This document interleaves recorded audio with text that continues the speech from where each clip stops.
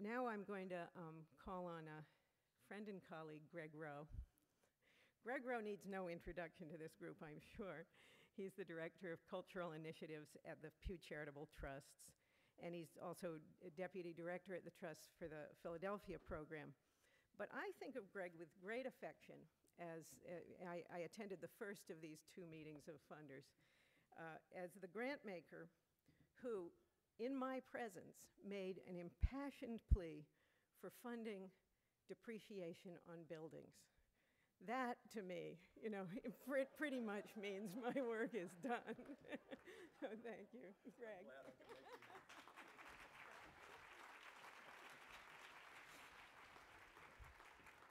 I didn't know that's really what you wanted, Claire. I could have said that years ago if I had known that.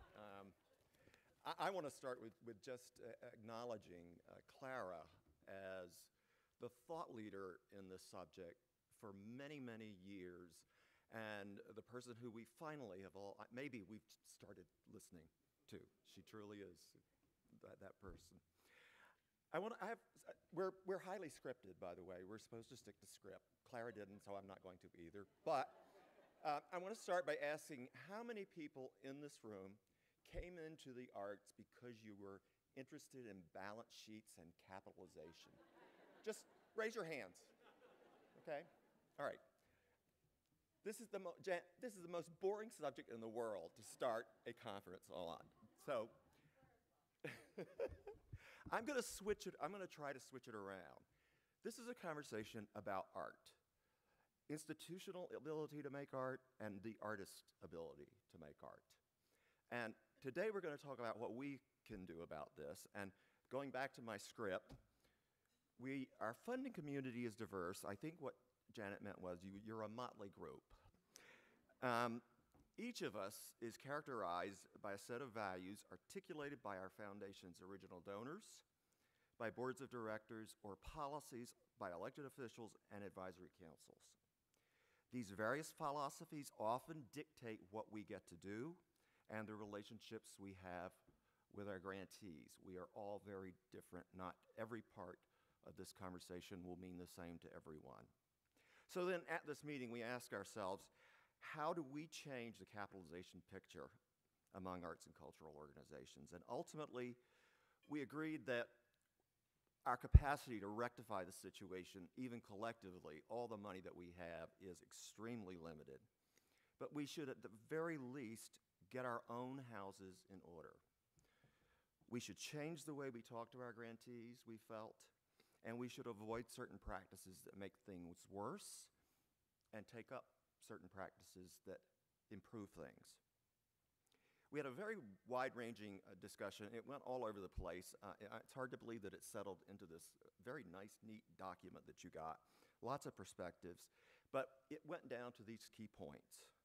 The art, the vibrancy of the arts, creativity, the diversity of the field, and our ability to serve audiences are really threatened by this subject. It has been growing for years, and it is at a critical point. The subject is the organizations, the sector's lack of capital reserves to either invest in new ideas or new programs or weather downturns, and that's what we've all been seeing lately. In some markets, and this is going to be a real no-no to talk about, there really is an oversupply of product.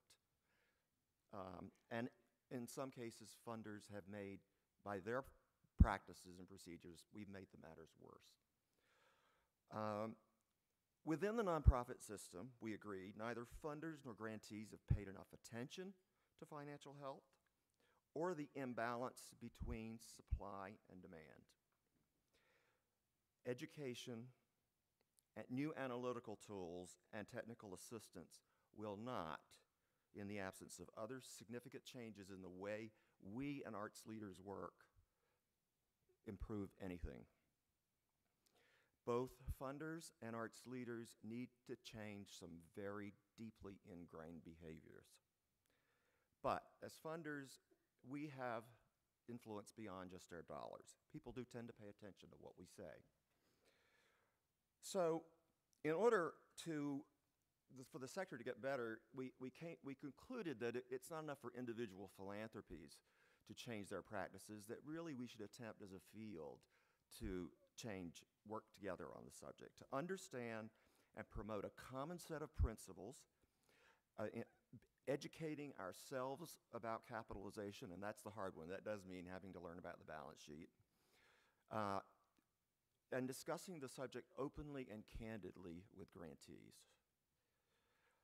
We are asking you then to strive for a set of practices and principles and create incentives that will encourage organizations to address their long-term capital needs. So here's what they are. These are the principles that we thought we would present to you for your discussion today. 1, encourage surpluses and operating reserves. Break even isn't enough anymore. Be certain that we all understand the importance of capital reserves and healthy balance sheets, and embed good capitalization practices and principles in our conversations with our grantees. This means we need to understand it ourselves. Encourage organizations with untenable business models, and we all know who they are, to take steps, bold ones if needed, to adjust the way they work. Whenever possible, offer general operating support.